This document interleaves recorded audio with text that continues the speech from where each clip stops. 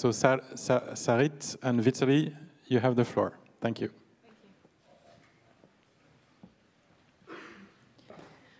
Hi, everyone. We hope you had a good break and that you now have new energies for our session. In this talk, we'll explore our journey into detecting botnets. We'll start by taking you down the rabbit hole into one exotic botnet, from the initial discovery till takedown, and then we'll explore and share some detection techniques and mitigations in order to apply in your house. But first, let me introduce myself. My name is Sarit, and I'm a security researcher at Imperva for the last 11 years. I mainly focus on web application security, and I develop algorithms to detect and protect against attacks. Hi, everyone. My name is Vitaly. I'm a security research manager at Imperva. I'm mainly interested in application and data security, love teaching, and play CTFs. And we are located in Israel. We'll start with our research and its goals. So when we stumble across an operation that looks like a botnet, we usually want to answer three main questions. How the botnet operates, what is the purpose of the botnet, and when it all started. Of course, we're also interested in understanding how to detect and stop the botnet, and we will elaborate on that later on. Now, our research started as part of a trend study that in application security that we periodically do. We observed around 9 million attack attempts exploiting PHP unit remote code execution. And we were wondering, why is this CV so popular among attackers? To understand this hype, we started to analyze data from our data lake. We saw different IPs using the same payload over and over again, attacking different customers, which remind us of botnet behavior. So we decided to dive in. But first, for those who aren't familiar with PHP unit, so PHP unit is a widely used testing framework for PHP.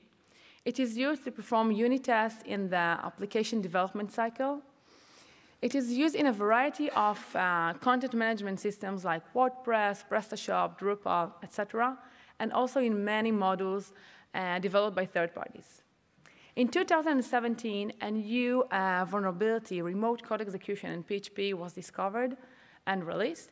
And the botnet that we're about to talk about is using this vulnerability in order to spread. Now, this is why the effect of such a vulnerability can be quite wide, similar to the Log4Shell and the Spring4Shell that we recently witnessed. Let's see how the botnet operates. So we started with the initial request that we saw in our data. And here is a post request to the eval std-in, which is located under the PHP folder in the victim's server. Now, the post body contains a PHP code that downloads a Perl script and executes it. Then it deletes it, and also deletes the terminal history to remove traces. The next step we took was to download the Perl script. Now, we can see that the attacker defines a parameter that represents a cron-top task. This task is scheduled to run every 5 minutes, and it includes several imports and base64 encoding to obfuscate his malicious payload. Now, the output of this task will be sent to dev null, so no logs will be saved. One interesting thing to note here is that the attacker was using the combination of Perl and Python, which are both installed out of the box in many Linux systems. And this increased the probability of a successful infection.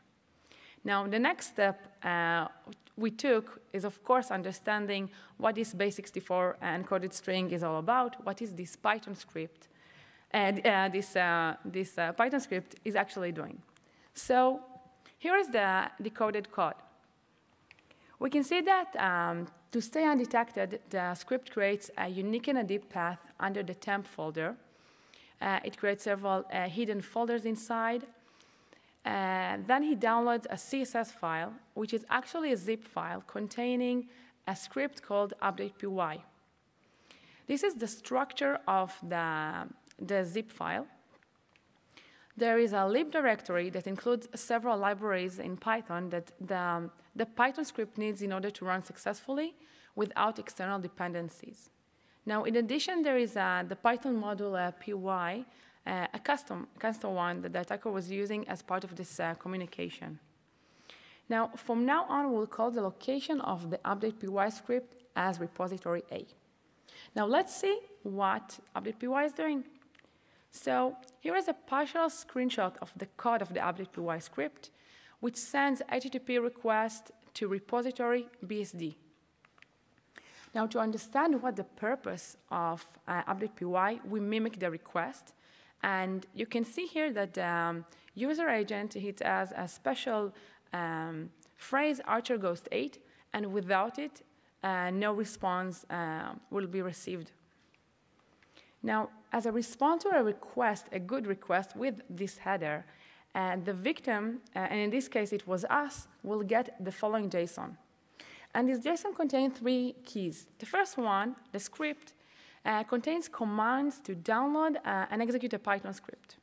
The next one, the payload, contains a list of sites. And the last one, argv, contains the IP or host name.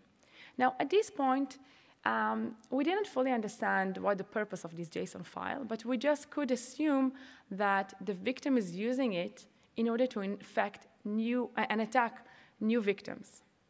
Now, after we analyzed the update.py script, the custom Python model, and performed several requests, we came to the conclusion that repository BSD must be the CNC. Now, notice, and this is the login screen of the CNC. Now, don't notice this phrase, Adelia Putri. We saw it earlier in the downloader zip. It was used as a password to extract the files inside, and we'll talk about it later on in the presentation. Now, I know that we saw a lot of code, so I just want to make sure that you are all with me. So let's recap. So we had a victim that is being exploited by using PHP unit remote code execution. Then the victim downloads the TrabberPL script, which creates a cron job that is scheduled to run every 5 minutes to download the downloader zip. This zip contains the update.py script, which communicates with the CNC to receive JSON files, and let's call them attack instructions.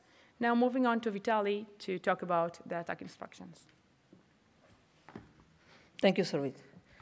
So after we saw it, we automated the process and fetched as much attack instruction as possible. After that, we parsed them and found out that there are multiple CSS files, which are what we showed are actually zip files. From now on, I will call the location of the CSS files as repository B. So here is an example of one of the repositories. It's a legitimate site that was classified as an educational website. It's located in Indonesia. As you can see, it stores many bundles. So we are calling those CSS files bundles. It's located under the CSS path with other legitimate CSS files. And they all have the same prefix, which is the in-memory. And then we mentioned there are zip files. We discovered more than 70 repositories, which are basically all hacked websites. Now let's look at one of the bundles. So we chose the vBulletin bundle. If you're not familiar, vBulletin is a framework for forums that is written in PHP. It contains 4 main parts. So the lib folder, we already saw it in the downloader zip. And from now on, we'll show you a lot of code snippets. We don't expect you to read it. They are here for reference for what we found. OK, so the initial script will run from VBPy. VBPy is present in the attack instructions, in one of the attack instructions. It receives 2 arguments. The first one is a file with the list of domains to attack. And the second one is the IP or the host name that those sites are hosted on. For each domain, a new executor will run. This executor contains many vulnerabilities that are related to the vBulletin. For each URL, vulnerable URL, and for each domain, a new exploit with a payload will run. So it's create like a tree. Inside the exploit folder, we can find the payload, the logic to check for successful exploitation, and the reporting back to the CNC. So this is how the reporting looks like. On a successful exploitation, a post request with a JSON body will be sent. The JSON body will contain the module, the bundle that was used in the exploitation, and the domain that was infected. So what about the payloads? So almost all payloads for the bundles contain the same payload. It's basically a PHP script that will allow further upload of additional files. However, we also discovered a different bundle that its purpose is to brute force WordPress login sites, and we suspect that this module was used to enrich the repository bees that we seen before. Totally, we found 17 bundles, so each bundle will target a different framework that is written in PHP, and most of them will exploit vulnerabilities that are related to remote code execution, file upload, and remote file inclusion. And two main payloads that basically lead to persistency on the victims. So after a successful exploitation, the bot master can connect and expand its activity. And now back to Sarit to talk about the purpose. Okay, so now at this point we're wondering what are the initial actions the bot master will do with these newly infected victims, and what is the main purpose of the botnet? So in order to understand what the purpose of the victims, we had to become a victim ourselves. So we created a CMS honeypot with a vulnerable plugin and attacked it with a fake bot. Then we reported to the CNC of a successful infection. And by that, our honeypot became a bot in the botnet, waiting for the botnet master to approach and change its purpose. Now, it took the attacker 1.5 hours to connect our honeypot, which is kind of impressive as it was very quickly.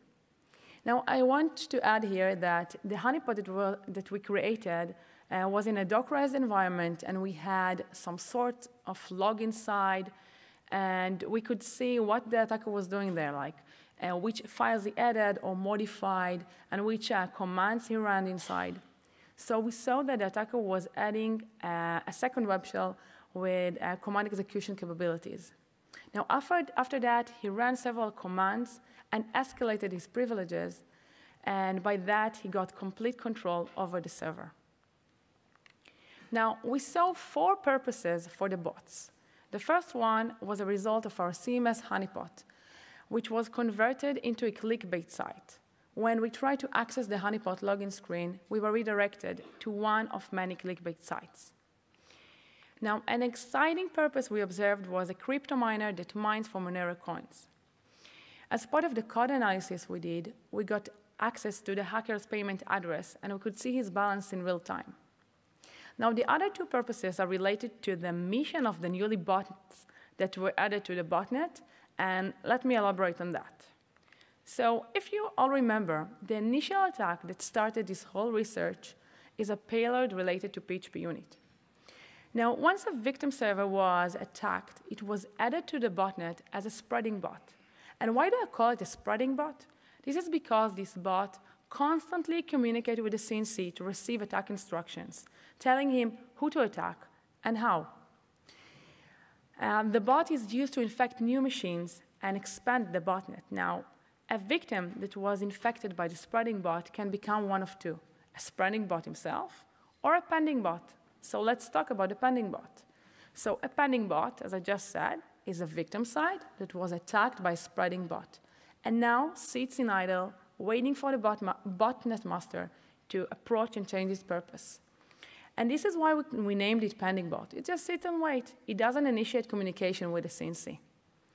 Now, I just want to add that we said that the payloads that are being used, the attacker has remote code execution on the servers, and also file uploads. So basically, he can do whatever he wants. We saw those purposes.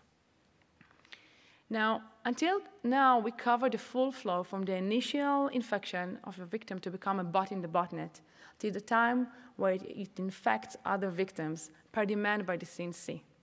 Now, let's see the entities that play a role in this massive operation. So when looking at the botnet entities, we can split them into 3 groups: the botnet infrastructure, the botnet third-party services, and the botnet actors. Under the botnet infrastructure, we have the CNC, which is responsible for the entire operation and is used to supply attack instructions to other bots. We have repository A, which stores the update PY script, and we have repository B, which stores the bundles, the CSS files. I just want to add that repository A and B are legitimate sites that were hacked and are used by the botnet master. Now, under the third-party services, we have GitHub and Pastebin that the attacker was using as part of the infection. There were several files there, among them payloads, for example, the file upload and the crypto miner. And last, we have the botnet actors, we have the victim, and we have the pending bot, which is a bot that sits and waits for the botnet master to approach and change its purpose. And we have the spreading one, which has a constant communication with the CNC to receive attack instructions. OK, so until now, we covered 2 questions: how the botnet operates, and what is the purpose of the botnet. Now, let's continue and talk about when it all started. So we named the botnet Kashmir Black. And why is this the selected name? So during the code analysis we did, we bumped into a GitHub repository called Kashmir Black. And it included several files, and among them the crypto miner and the web shell. And also, during the code analysis we did, we saw many times this phrase. And here is an example of one of them. Now let's go and talk about the activity timeline of the botnet. So we said that the first time that we noticed the botnet activity was a result of a trend study that we periodically do. And this happened on January 2020. Then we checked our data lake and saw requests back from November 2019. After the code analysis we did, we saw several comments inside, and we saw that it was from May 2016.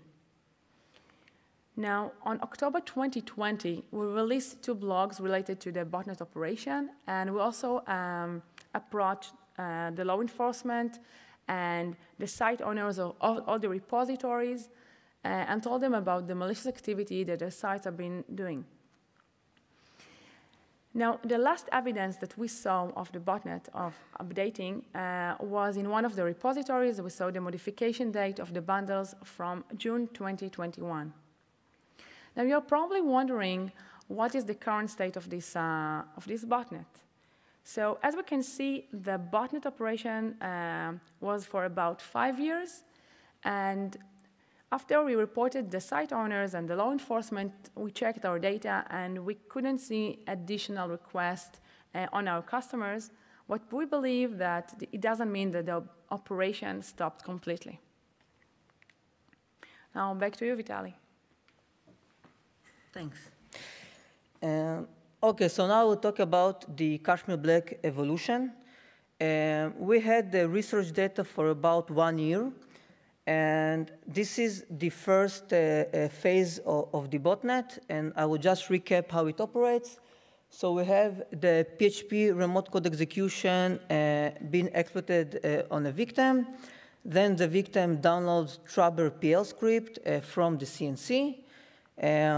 After that, it will approach repository A, which contains the update PY. And it will run every 5 minutes to fetch attack instructions from the CNC.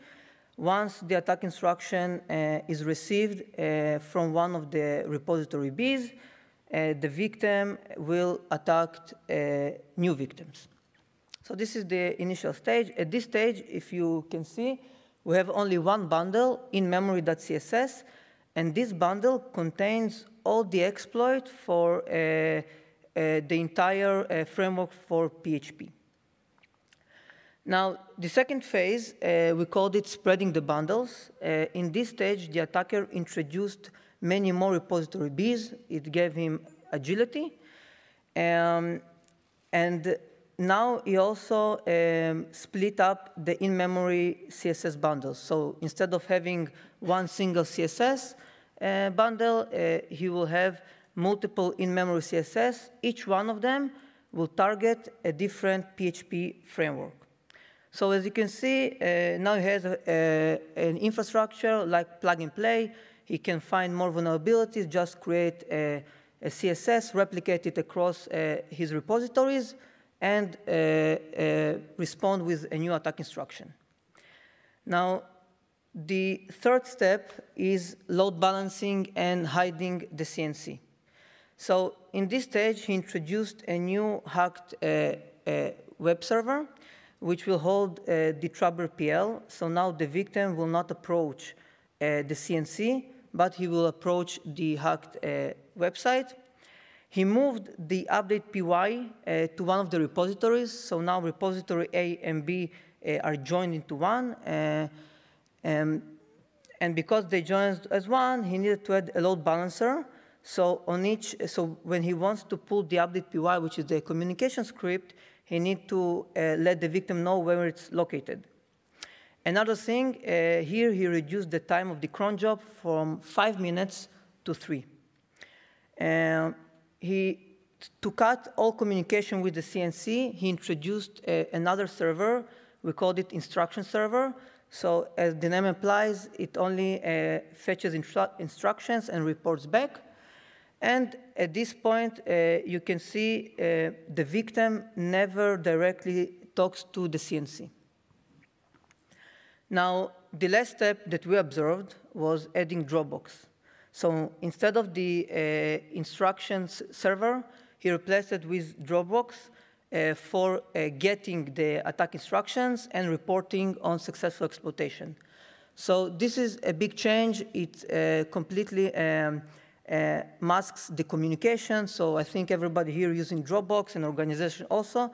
So you will not be suspicious of any activity. Now let's dive into Dropbox. So it was an interesting one. So because we had the code for all the bundles and we can track, we found this request to fetch attack instructions. And as you can see, we got the authorization key to access the Dropbox account.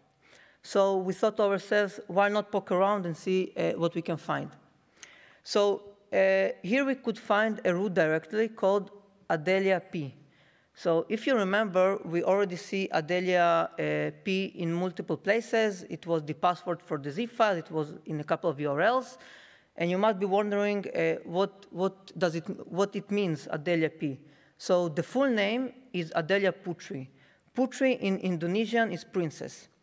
So after we analyzed the code and the request, we came to the conclusion that this is an Indonesian hacking group, and its name is Phantom Ghost. Inside the root directory, we had another directory called payloads. It contained more 400,000 attack instructions. Another folder is the loot folder. Inside the loot folder, we had a subdirectory called NoSQL. NoSQL was the last bundle that we saw that the attacker used. This bundle contained multiple exploits for SQL and NoSQL databases to deliver the payload.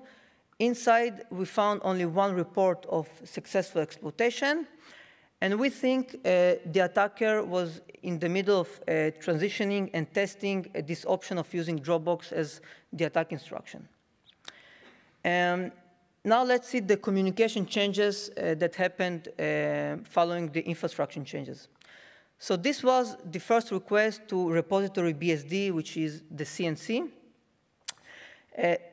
The second step was added, as we believe, after we created our honeypot. So maybe the attacker was suspicious of our request. And now he added two new headers to report back to the CNC. The first one is the IP header, and the second one is the country. So we suspect that it's a security mechanism that the hacker are used so that only infected bots can talk to the CNC. The next change was removing connections entirely to the CNC. So now we have a third attack instruction server. And the last one is the Dropbox. So here you can see the request to fetch attack instructions that are inside the TXT file. Another change, we don't know why he chose to do it, but is to add a notification. So basically, after he uploaded the PHP file, he also tried to deface some of the servers. And on a successful defacement, he sent back a notification to the CNC. Now, at this point, we try to estimate the size of Kashmir Black. We believe it has exponential growth. So I will start with some numbers. So we observed 285 bots attacking our customers. And I will route of course, it's only a portion of the traffic because we don't see the whole traffic of the botnet. And I will round this to 300 just to make calculation easier. So we know that every bot will communicate with the CNC every 3 minutes. So each bot will carry out 480 attacks per day. So 300 bots will generate 140,000 attacks per day. So if only 0.5% of them are successful, in the next day we will have 1,000 new bots. By day 7, we can have 1 million bots. So of course, it's only a theory because in reality, we have limited number of targets, and the exponential growth will stop at some point. Back to you, Sarit, to talk about detection and mitigations. OK, so until now, you saw the analysis of the Kashmir Black botnet. And as you all know, in the last couple of months, we saw 2 new profile vulnerabilities related to the Log4Shell and Spring4Shell that attackers are using now to create new botnets. And we started to analyze them. And we would like to share with you some detection and mitigation techniques that you can apply at your house. So I just want to show some 6 bullets that you should apply, and I will elaborate on them later in the next slide. So we have the patch management, file extension, cron jobs, reduce attack surface, temp directory, and third-party services. Let's start with the first time. So patch management. Attackers are using known CVEs to create botnets. Basically, it's very easy to take a POC out there that just published, take it, use it, and use it to automate the exploitation phase. Now, you have 2 options here. The first one is update your software, the vulnerable framework that you are using, and patch it. But as we all know, sometimes it's very hard to find and locate all these frameworks and applications, like in the Log4Shell. And that was recently happened. And sometimes even the server is in production phase, and you cannot just patch it now. You need to schedule it and talk to the developers. So you have another way to tackle this one, and you can do virtual patching. For example, deploy a WAF to block specific user agents or something like that. Next, we have file extensions. Hackers camouflage the files with legitimate extensions. Like we saw in the Kashmir Black, the hacker was using the .css instead of the zip file. And we also saw yesterday some bot that was using the .gif instead to hide his DLL file. Now you can run a simple Python script to detect such anomalies. Just check what is the extension of the file, and then run the file command to see what this is really about. And we wrote such a script. If you want, we can share it with you. Next is cron jobs.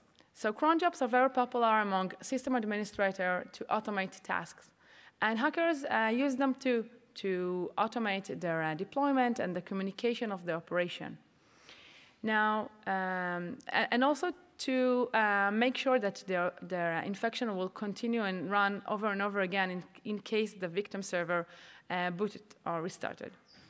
Now, it's funny, but you can create a cron job to check your cron jobs and see if there is a cron that was using something fishy, for example, some base64 encoded functions.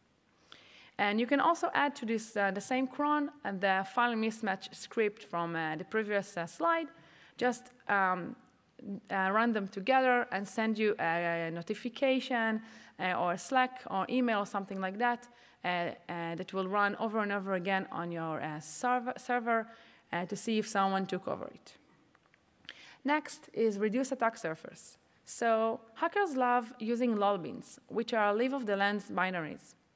Those are software that are present in the server, like Python, Perl, Git, wget, something like that, that the hackers are using to enable their operation. Now, we recommend to remove them completely impossible. But if it's not possible, you should create a dedicated user that will use those specific binaries.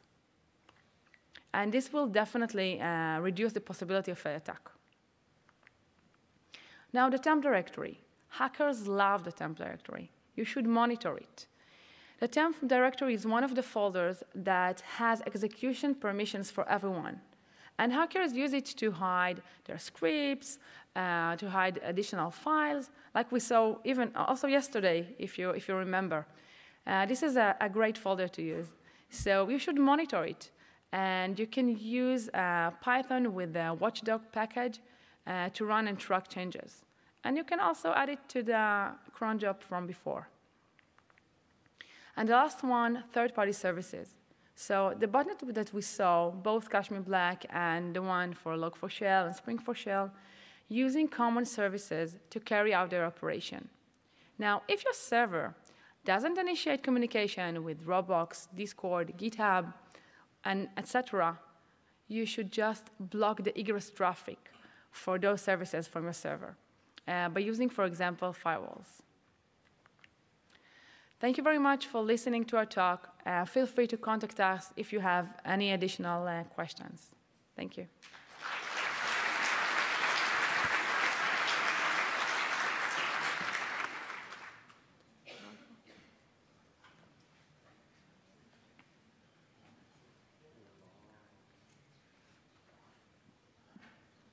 Okay, any questions?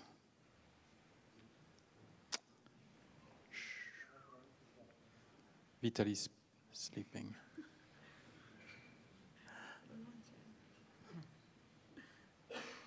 I was sorting out. Come on, guys. Make me run. Yeah.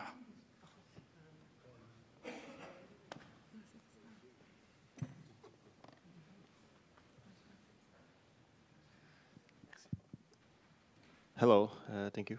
Do you have any idea how the botnet is distributed geographically? What? Like the geo-distribution of the botnet?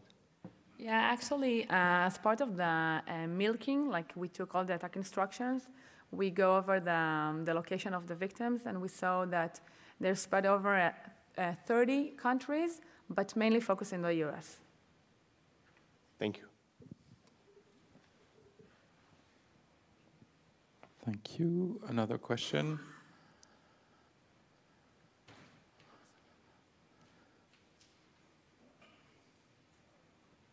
Don't be afraid. They don't bite. Over there. So did you do any further work on the attribution side? Because I think there is some kind of like Instagram account linked to the Tadelia Putri stuff, or maybe it's just some kind of false flag, I don't know. No, so we haven't.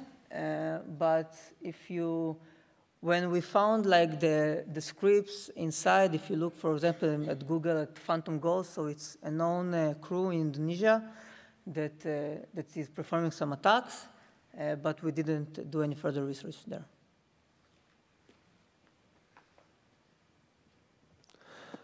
When you did your estimation for the exponential spread of the malware, did you have any basis for the number, the 0.5% chance of spreading, or is it like pulled out of nowhere?